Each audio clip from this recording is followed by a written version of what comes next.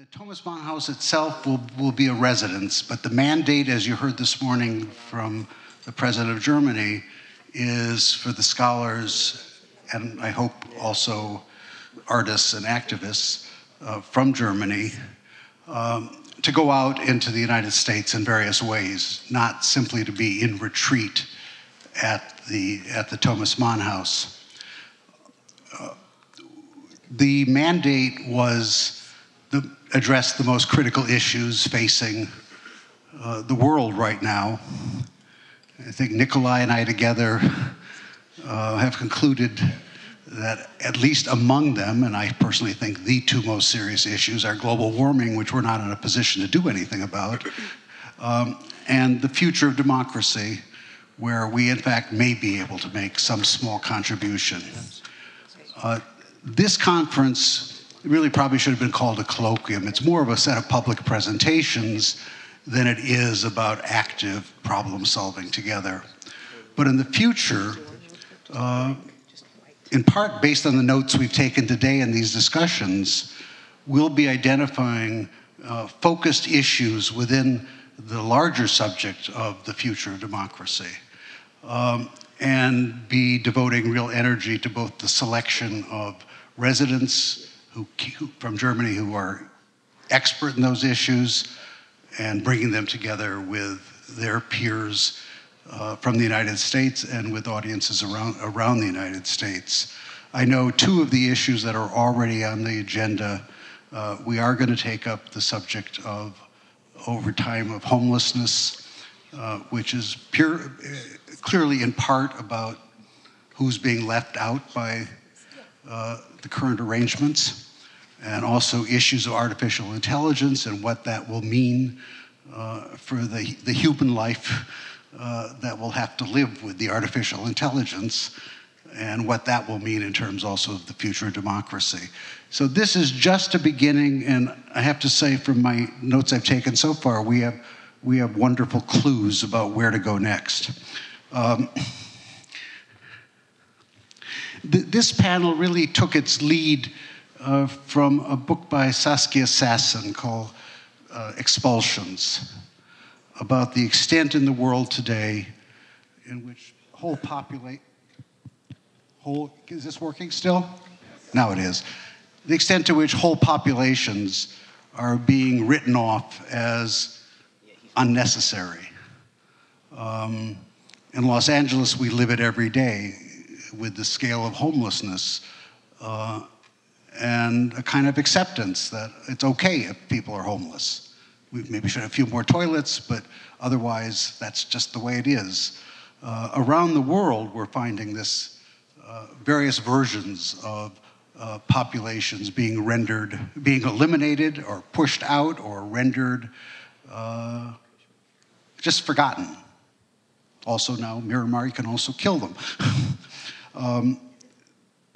We are going to start from this larger issue of how we find common ground, but in the context of a world where there are huge economic pressures toward just the removal of large parts of the world's population. With that, I will sit down, and have we decided among ourselves who goes first? I'm delighted to have Ananya Roy here. She's one of the first. She is the director of the Institute on Democracy and Inequality at the Luskin School of Public Policy at UCLA. She's one of the very first people I sought out as we started down this adventure to learn from, and I look forward to what I'm going to learn next.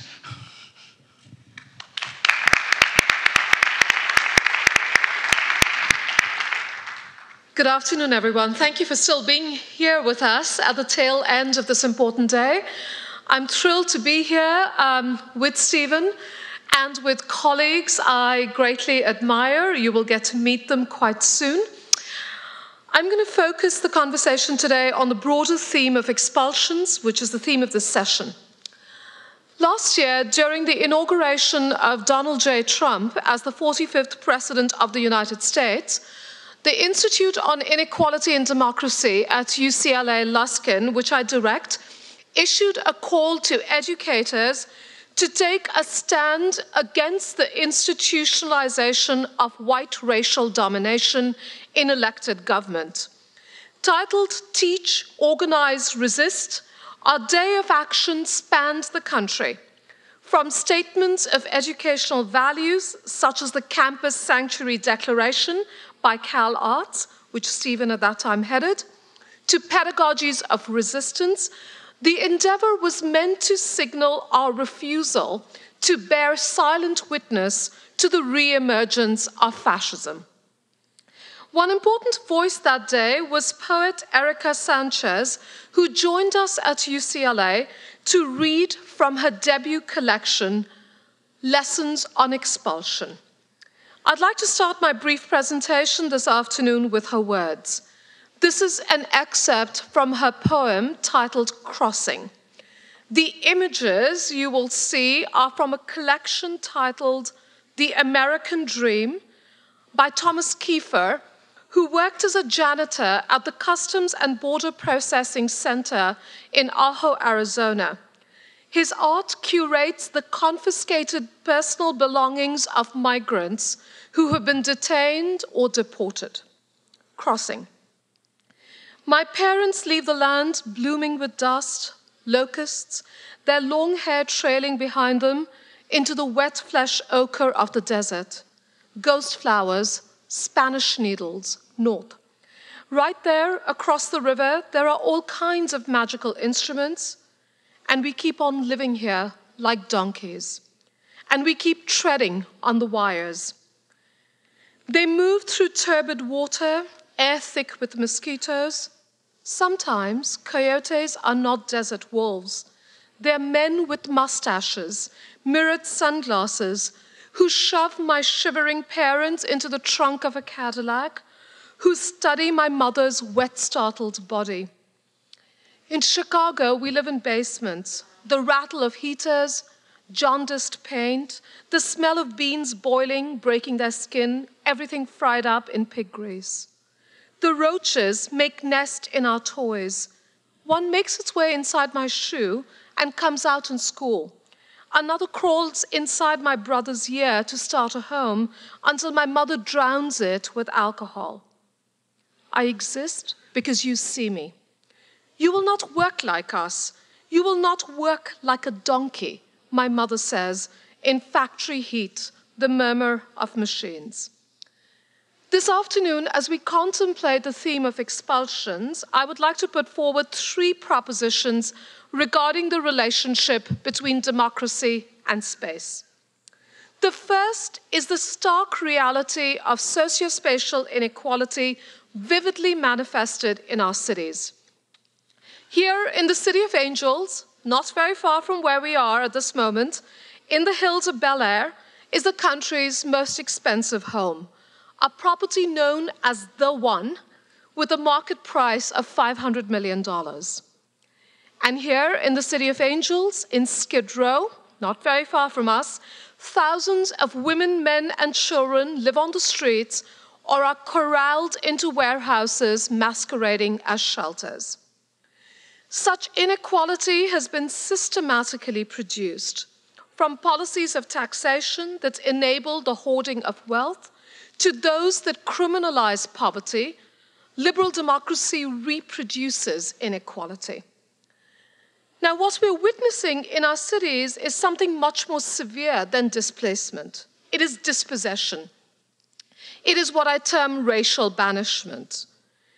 From bans on vehicle dwelling and quality of life tickets that target the houseless, to nuisance ordinances that are used to evict the precariously housed, what is at work are the public means of expulsion, of Black and brown communities being banished from the city and from the core spaces of democratic life through the police power of the state.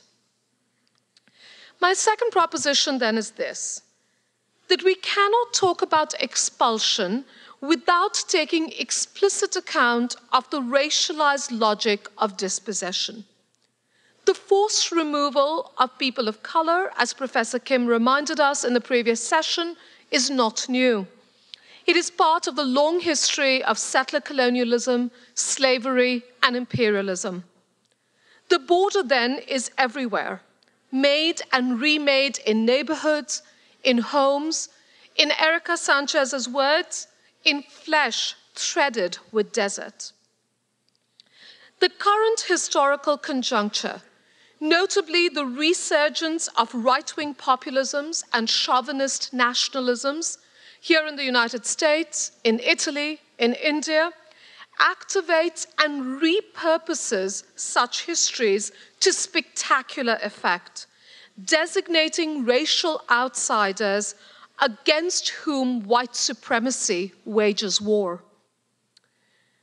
My third proposition follows from this. Liberal democracy entails the practice of what Michel Foucault famously called biopolitics, the management of human life. From healthcare to social welfare, from schools to asylums, the institutions of biopolitics generate their distinctive forms of differentiated inclusion. But what the philosophers of modernity often miss, and that scholars of colonialism remind us of, is the relationship between biopolitics and necropolitics. Necropolitics, as Achille Mbembe argues, is the ultimate expression of sovereignty, and it resides in the power and capacity to dictate who may live and who must die. The outrage over children ripped from their parents at Trump's border is vitally important. This image has gone viral. But the practice of family separation is not new. From the tearing apart of enslaved families to the forcible placement of Native American children in so-called Indian schools, social death has long been a part of American life. And is it different across the Atlantic? Nicholas de Genova insists that if we are to think of Europe, we have to do so at the threshold of Europe, where Europe's colonial present becomes visible. That threshold, he notes, is made up of a series of externalized border zones, including the Mediterranean. The Mediterranean today, in de Genova's words, is a mass grave. This image, too, went viral. But I'm not content with these propositions. At the Institute on Inequality and Democracy, we have insisted that the analysis of racial capitalism must lead to visions and propositions that make possible what my comrade at UCLA, Robin D.G. Kelly, has called freedom dreams. And so let me now quickly share three more propositions. The first is that we must find solidarity with the extraordinary movements striving for racial justice, those that President Steinmeier mentioned in his talk earlier today. In particular, the movement for Black Lives has exposed what Paul Gilroy once described as the practical raciology of fascism. That raciology, Gilroy argued, was often apparent in industrialized killing. Black Lives Matter has made visible the extrajudicial killings of black men by the police. Let's just call these lynchings. But it has also put forward a bold plan for reparation, reconstruction, and redistribution. It has insisted, as did Thomas Mann at the height of an earlier fascism, that democracy is the inalienable dignity of humankind. Mann writes of the relationship between freedom and justice and truth. He saw this to be the complex of an indivisible kind. The prominent movements of our time are precisely these. They are grounded in the truth of communities and shaped by the legacy of anti-colonial freedom struggles. My second proposition returns us to the question of inalienable dignity. In the United States, where mass incarceration has become a key instrument of racialized state power, such inalienable dignity is simply not possible. Los Angeles is the carceral capital of the country. I'm not sure how many of you know this, spending $1 billion a year on incarcerating people. Today is Juneteenth, and it is therefore worth thinking about the unfinished work of emancipation in the United States. Abolition democracy is not just the end of the prison industrial complex, it is not just the abolition of ICE, it is not just the end of mass incarceration, rather it is about the end of the logic of slavery, the end of social death, the end of political disenfranchisement, the end of human caging. At UCLA, our students have insisted on abolitionism as a guiding vision for the reconstruction of democracy, from abolitionist urban planning to the Underground Scholars Initiative that supports formerly incarcerated men and women who are now UCLA students. They demonstrate to us how all our spaces of knowledge, how all our professional organizations can take up the mandate of abolition. My third and final proposition is this. The coming victory of democracy, of which Thomas Mann writes in 1938, is not necessarily going to be found in the North Atlantic. President Steinmeier this morning reminded us of the ways in which Thomas Mann reflected on American democracy, and saw democracy and America as synonyms. I'm arguing that the coming victory of democracy, the future of democracy, lies in the populist democracies of the global South. It is there that we see vast new programs of human development, social protection, and redistribution. From the right to housing to universal basic income, the global South gives us a glimpse of forms of social democracy that are far out of reach in the West. The story there is not that of benevolent governments. It is the story of collective action by poor people who are also the political majority in these countries. Their demands and claims hold governments accountable and ensure the coming victory of democracy. So let me conclude then with these images from my ongoing ethnographic research on the outskirts of Kolkata, India, the city where I was born. There, a slew of government programs promise improvements in homes and services for slum dwellers. Government records are filled with the thumbprints and photos of beneficiaries. But these are not relationships of gratitude. These government programs are neither handouts nor gifts. They are a social contract between governments and citizens. Come into my home, demanded Manju one afternoon. Photograph the water leak. Photograph the uneven foundations. You see how the work wasn't done well by the state contractor? I'll make sure it gets fixed, she says. You just take the photographs. It's my right, she said, to a good home, to the proper services. Thank you.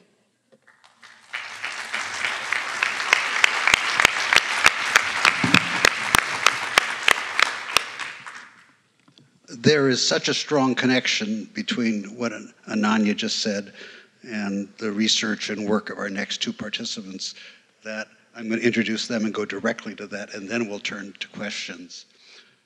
Fonna Forman is Professor of Political Science and Director of the Center on Global Justice at University of San Diego.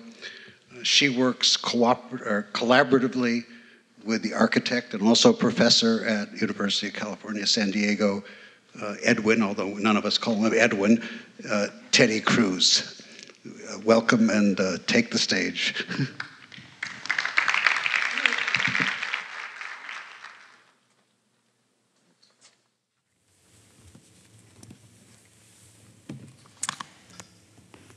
We're delighted to be here. Thank you so much. For Thomas Mann in the 1930s, speaking about democracy to Americans was like carrying owls to Athens, he said, a place that has lots of owls. In other words, the European had little to teach the American, for whom democracy was what he called a universally ingrained conviction. But he also understood that even the Americans could not rest on their laurels, that democracy needed continual renewal, reaffirmation against emergent threats and crises. And no lesson could be more important for us now when the human rights of immigrant populations everywhere are in jeopardy. It's impossible to begin a discussion of expulsion, urban borders, and democracy without asserting clearly our global commitment to human rights, to reassert this, and particularly the right of asylum for those escaping cruelty, persecution, violence, poverty, and the devastating impacts of climate change. We need to recover the foundations of international human rights norms and our global responsibilities to what Grotius called the stranger in distress. As Zaid al-Hussein, the UN High Commissioner for Human Rights, reminded us yesterday when talking about the activities right now on our southern border, human beings don't lose their rights the moment they cross a border. Too many cities across the world have been swept up in the nativist panic, but while the racist rhetoric ratchets up, many other cities have declared themselves sanctuaries for immigrants and fortresses of resistance against national mandates and propaganda that criminalize the most vulnerable people on our planet. We live and work at the US-Mexico border in the largest binational urban region in the world, the metropolis of San Diego and Tijuana. The current political climate in the US strikes a particularly urgent chord in a region like ours, where the prototypes for Trump's beautiful wall were built, and where public debate over immigration and the fate of dreamers gets very real. While ICE, the Immigration and Customs Enforcement wing of UN Homeland Security, is formally constrained by law and protocol, there are many stories every day of egregious human rights violations, mass sweeps, entry and seizure without warrant, the detention of minors in adult facilities, and of course now, the forced separation of migrant children from their parents. For immigrant communities living in the US, the proximity of the border wall means that illicit, extra-legal deportation can take a matter of minutes. Men and women who have lived and contributed in countless ways to their communities in the US over the past decades are enduring waves of public hatred toward them, their children, and are terrorized by the proverbial knock at the door. Fear of political oppression and deportation has produced unprecedented anxiety in the immigrant communities of San Diego County. Of course, the rhetoric of the criminal immigrant has become ubiquitous across the globe, from Brexit to Fortress Europe, and the resurgence of far-right nationalist movements across Europe. In fact, the nativist mentality that once characterized the political fringe has gone mainstream, legitimizing open racism in Europe, not seen since the middle of the 20th century, and an urge to build walls that are higher, stronger, and to protect national resources from an endless flow of violent parasites. We believe that at bottom, this is a cultural crisis, as these dynamics are rooted in the erosion of social and public ways of thinking, with physical implications in the city, shaping uneven urbanizations across the world. Ultimately, this pertains to the unaccountability of institutions to engage deepening social and economic inequality. This is one of the most critical issues, in fact, that characterize the border region where we live and work. At no other place in the world we can find some of the most expensive real estate in the planet, as the one found in the edges of San Diego, barely 20 minutes away from some of the poorest slums in Latin America, as the ones that we found in the periphery of Tijuana. This radical proximity between sectors of mega wealth and sites of precarity and poverty is emblematic of uneven urbanizations everywhere. In our practice, we engage the visualization of inequality, the visualization of conflict as creative tools. The research on American inequality that Emmanuel Saez and Thomas Piketty developed years ago is one of those visualizations. Two lines that bend across time and mirror each other. Two peaks on both ends and a valley in the middle. On the line above these two peaks, represent moments of the largest income inequality in American history, both during the Great Depression at the end of the 20s and our own economic crisis in the late 2000s till now. But what is compelling about this visualization is that on the line below, these peaks represent moments of the lowest marginal taxation on the wealthy. For us, this is a visualization of the crisis, because this gap exposes the hypocrisy of the American dream as promised by the dominant mythology of trickle-down economics, that if we lower taxes on the wealthy, all of us benefit. This gap proves the whole mythology wrong. But we never talk about the valley in the middle. I'm glad that we are actually recuperating this diagram, because it was an important element of the story in the speech, the opening speech this morning.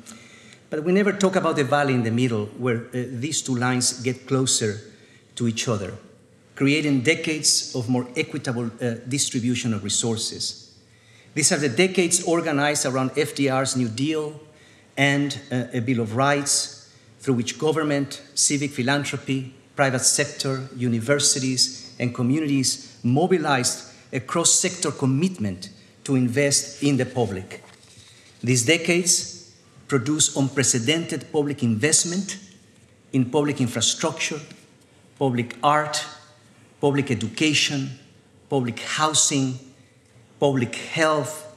In fact, public was not a forbidden word from our political language.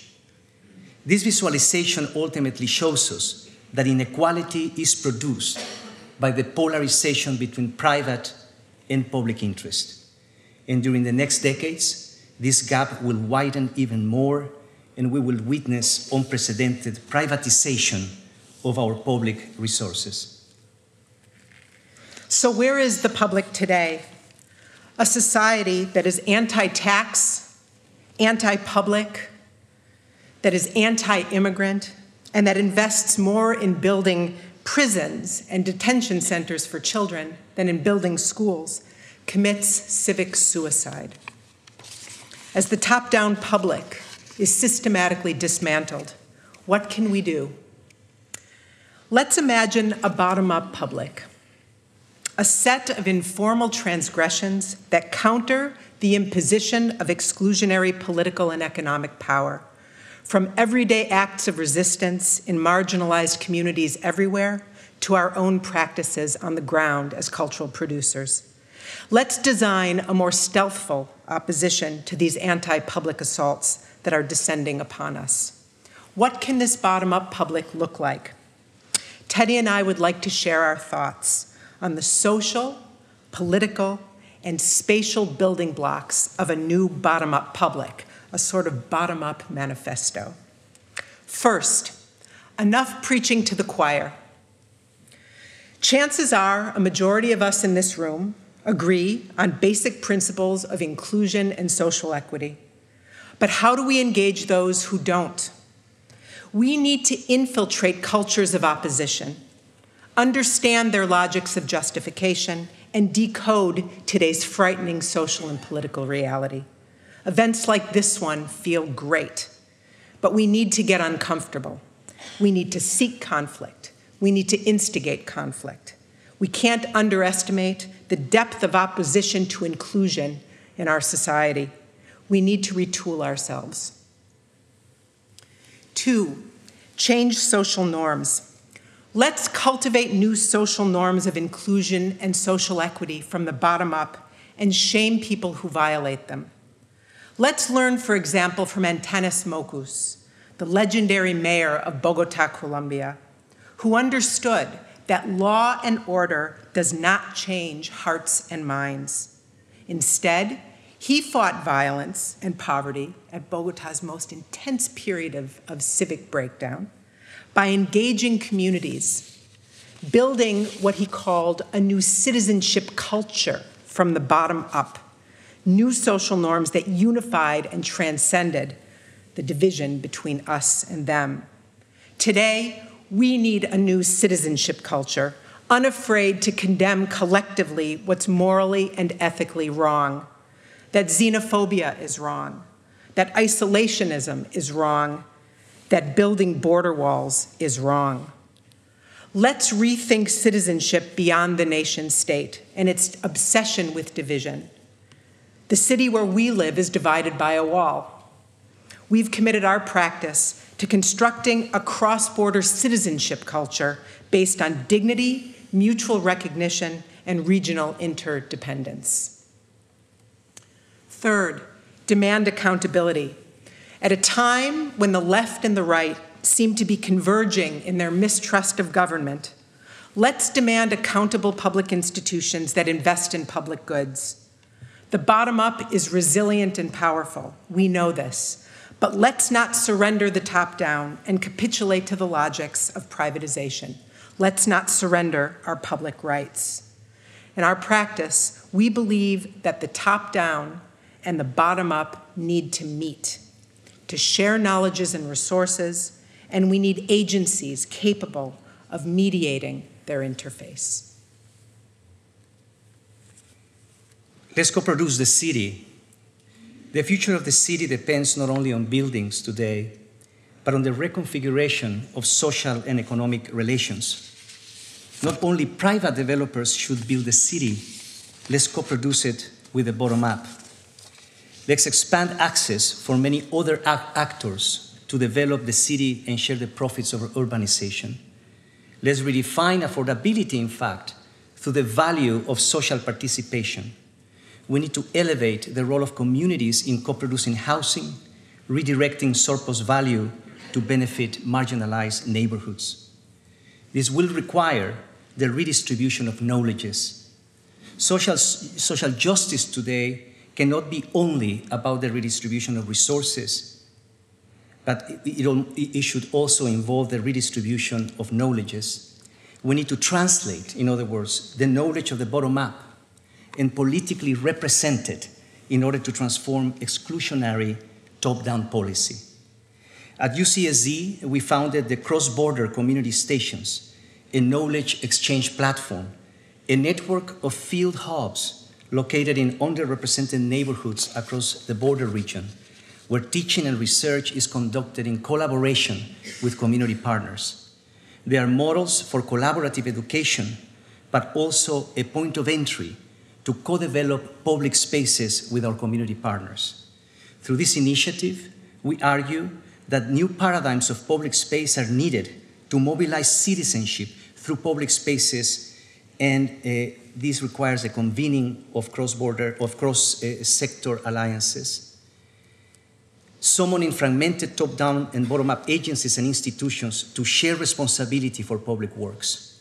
In our research, we have learned a lot from Medellin, Colombia, where the city created a cross-sector coalitions a la New Deal to co-develop public spaces and co-produce cultural programming.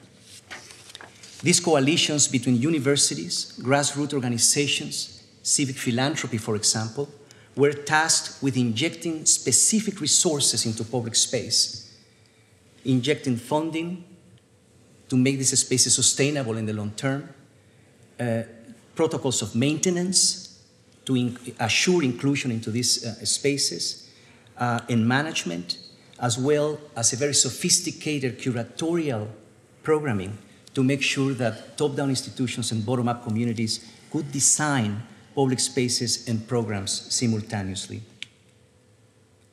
Challenge stupid zoning. Zoning has to stop being a punitive tool preventing socialization. Zoning needs to be a generative tool to reorganize activity and economy at community scales. We need to move from the urban logics of consumption to logics of production, because the city has to be more than a zone of consumption. It must become again a site of productivity.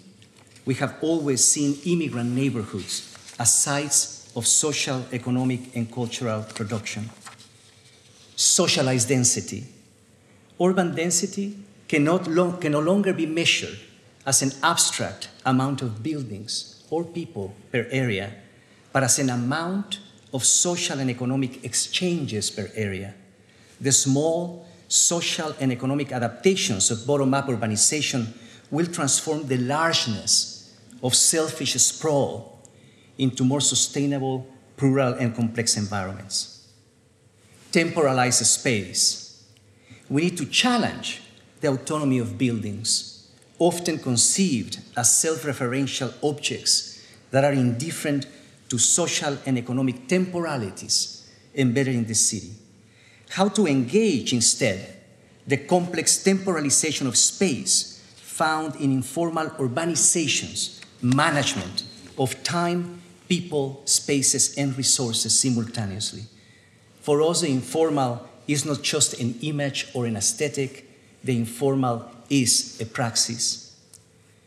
Our urban and political research at the border has been inspired, in fact, by the ingenious strategies of urban adaptation in conditions of scarcity in immigrant communities that flank the border wall. In San Diego, we investigate the positive impact of immigrants in the transformation of the American neighborhood. We work in underrepresented neighborhoods, translating their strategies of urban resilience and retrofit, elevating the creative intelligence of informal urbanization in the production of more complex social and political economies of housing.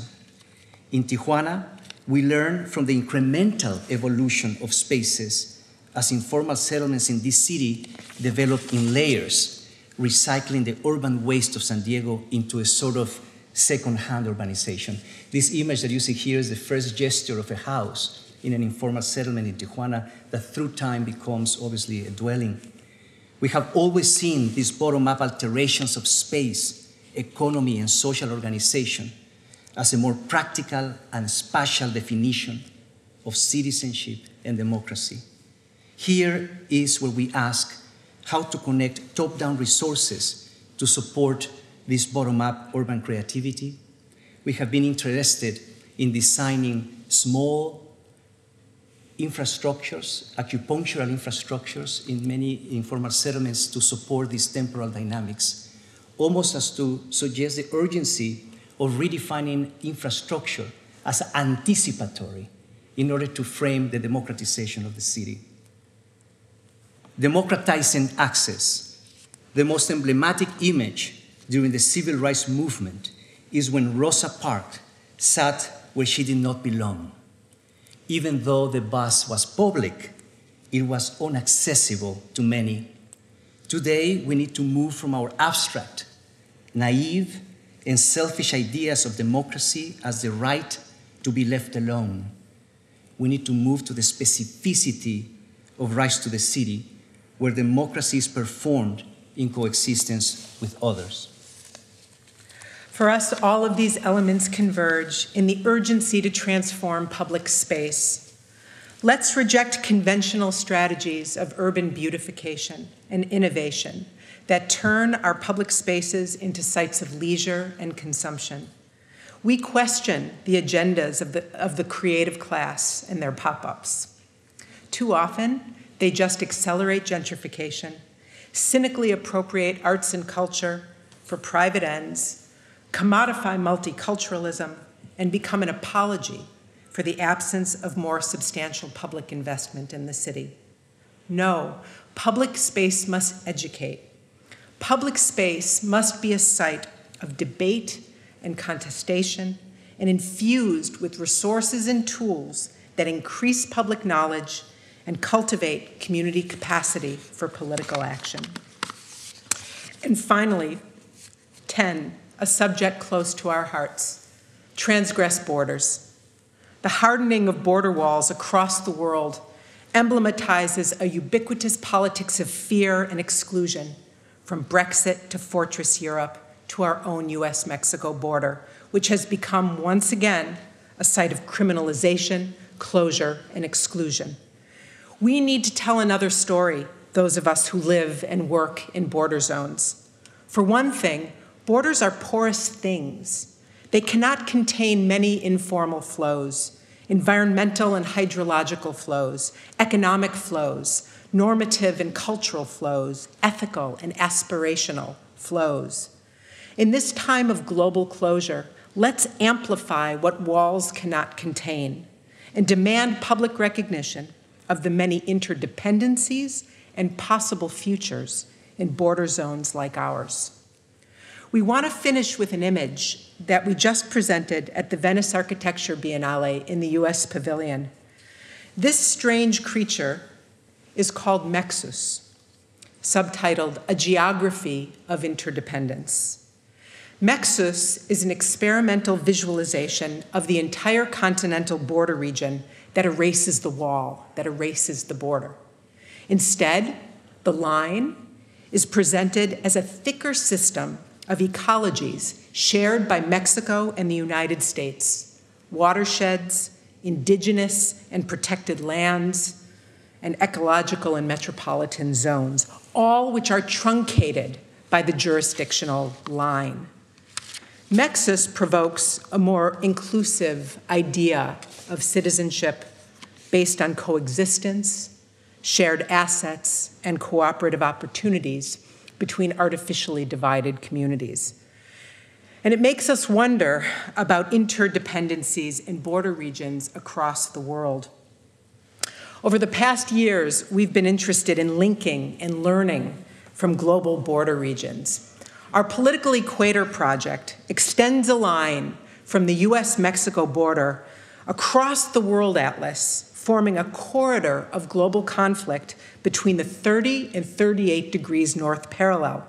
Along this imaginary border lies some of the most contested thresholds in the world, including, of course, our own US-Mexico border at San Diego-Tijuana, the most trafficked border checkpoint in the world, to the Straits of Gibraltar in the Mediterranean, the main funnel of migration from North Africa into fortress Europe, the Israeli-Palestinian border that divides the Middle East, and so on to India, Kashmir, North and South Korea, all along this political equator. Border zones are often sites of great human misery and struggle, and the boldest manifestation of state power. In our practice over the last decades, we've been committed to telling a very different story about urban life in the US-Mexico border region. We see borders as amazing laboratories for political and urban creativity, for rethinking interdependence, and more expansive ideas of citizenship beyond the nation state. Thank you. Thank you.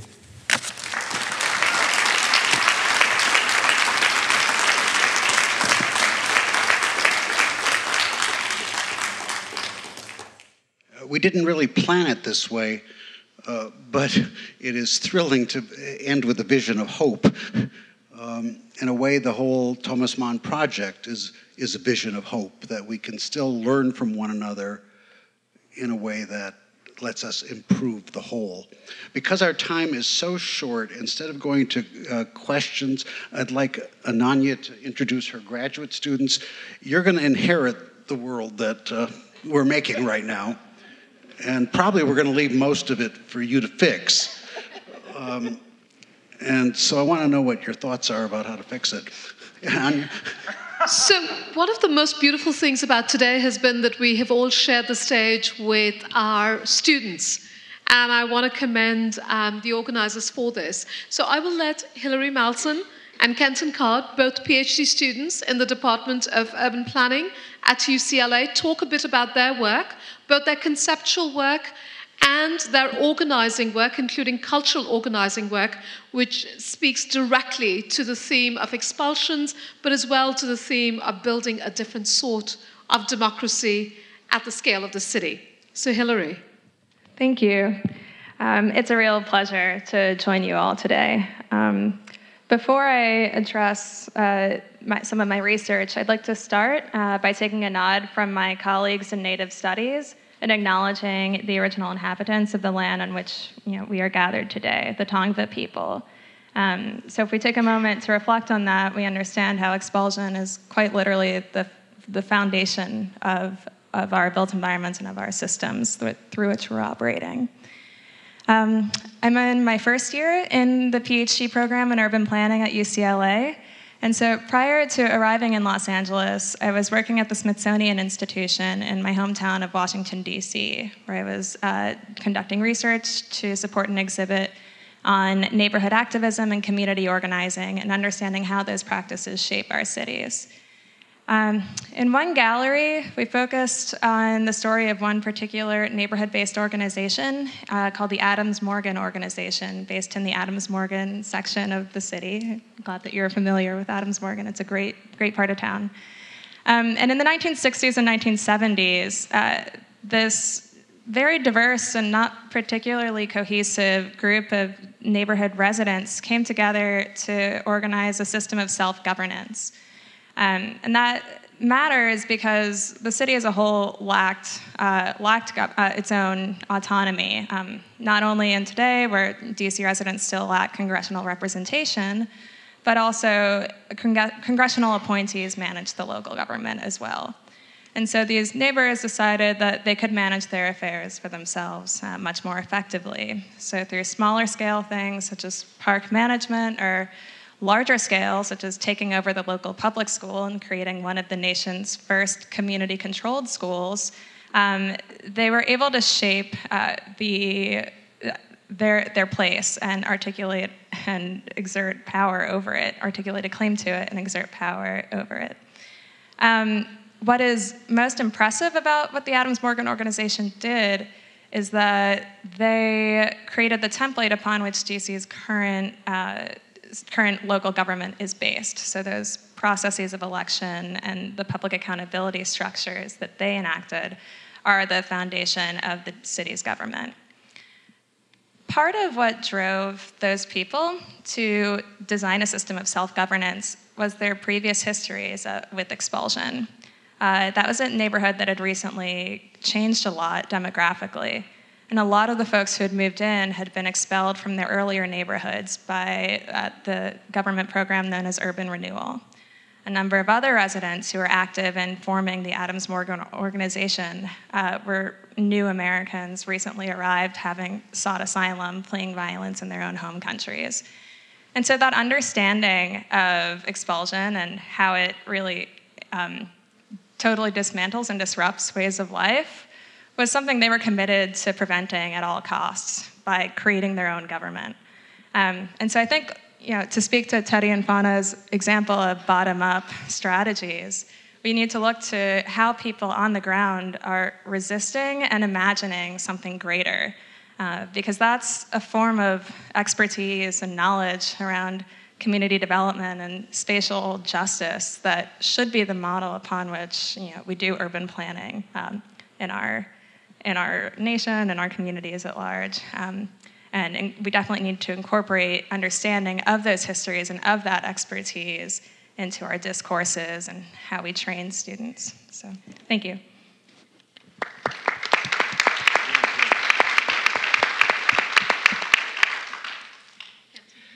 Thank you again for inviting me and very inspiring other talks. When I think about the struggle for democracy, clearly many of these talks have been around rising inequality and the way in which inequality threatens the very foundation of our democracy, different forms of rights and so forth. Underneath that, I think there's a story around resistance to the generation of those inequalities, right? When we talk about the border wall right now and the stripping of children from their parents, it's not as though the Obama administration hadn't also put children in cages. It's not as though we don't have the largest prison population in the world. It's not as though we don't do extrajudicial drone killings internationally. These are forms of status quo generations of radical inequality in a world where we have borders, where we have certain citizenship rights, where some folks have due process and others do not. And so I think the stripping of children, the screams, the cry, literally the infant that's nursing, being removed, it ruptures so it makes visible the invisible forms of inequality that we have that are rampant. And those inequalities, like I'm saying, are threatening forms of democracy. If you look at the Great March of Return in Gaza right now, it's only making visible these healthcare workers being murdered, making visible decades of inequality. I mention these because I think it's very important for us to be aware when made visible that there are other currents of inequality and that there are other currents of resistance. So I follow specifically tenant movements, tenant struggles around housing insecurity in Berlin and Los Angeles. The particular narrative of housing insecurity in Berlin is often about post-89, reunification of the city, and hundreds of thousands of public units being privatized. One group in particular, and of course, this is at the, concurrent with Alternative for Deutschland, Global Shifts Right, one group in Kreuzberg, Berlin, that's particularly powerful in challenging this, forms of inequality, housing insecurity in Germany, in Berlin, in Kreuzberg, it's called Kotti & Co. They are explicitly an anti-racist group, and they use a kind of Turkish Gekkokonda squatting technique. Actually, funny enough, so I've been researching them for some years, and Teddy and Fonna have also developed a collaboration a few years ago with them. What they've done, and so just a nod as well, creating a kind of another incremental intervention. But they initially used this Gekkokonda strategy from Turkish community that's in Kreuzberg to squat the square and say, we will not leave. Again, kind of through a form of resistance, we will not leave until folks that are on social welfare in Berlin can afford social housing. Jumping to Los Angeles, we have, we just had the UN Special Rapporteur here, Philip Alston, a few weeks ago, and I quote, "The American dream is rapidly becoming the American illusion." And I quote, "The equality of opportunity, which is so prized in theory, is in practice a myth, especially for minorities and especially for women." So we have now in the public awareness in California, in Los Angeles in particular, a housing crisis. And it, again, is a kind of visualization. It's made visible, something that I would argue has been a long process in the making through the stagnation of wages, a housing bubble, rising extraction of rents. There's emerged in the last 2 years in Los Angeles, the Los Angeles Tenants Union. And I'm just going to mention two specific actions, specific dramatic kind of events. One, the attempted eviction of a tenant where first, this is an illegal eviction because he's rent controlled, a tenant named Leonardo Sanchez, where first the eviction notice was served and he said, wait, no, he went and saw the Eviction Defense Network. They said, no, you don't have to leave. You have rights to stay. This is an illegal eviction. Then the utilities are cut off. Then construction workers are hired by the owner to attempt to demolish the building while Leonardo is inside. Calling the housing department, no response. The construction workers realize what's happening and quickly stop when they realize. They call the landlord, they say, we're done with this job. We're not going to demolish a building with a human inside. The landlord comes with an axe and she starts axing the door down. He says, I'm going to make her do everything that's legally necessary. The housing department's kind of just not clued in when they've called them and so forth. So the tenants union has been organizing around Leonardo. That's a kind of tragic moment, visualizing inequality. You can watch videos on the tenants union YouTube channel. On the other hand, 93 households are in a rent strike right now called Burlington Unidos. And they have said they will not pay for an uninhabitable building. And an uninhabitable building is one with rats, one with cockroaches, where one infant had to be hospitalized because they had cockroach bites that had been infected. So they're in court right now with the Eviction Defense Network in political kind of alliance with the Los Angeles Tenants Union, trying to put pressure, and they're very much trying to think about forms of co-production, thinking about how can these tenants buy this building? How can they create a mutual housing association, a co-op, and so forth? So I think on one end, there's, housing now has kind of risen to the public imaginary. It's become made visible, and yet these kind of underlaying forms of resistance are often present, and yet we're not seeing them. So I just ask that we really be aware and try to keep at the forefronts of our brains these different forms of violence, racial violence, gender violence, and inequality, and the forms of resistance at the grassroots level, because I think those really inform how we might create a more radical, egalitarian, democratic society. So thank you so much.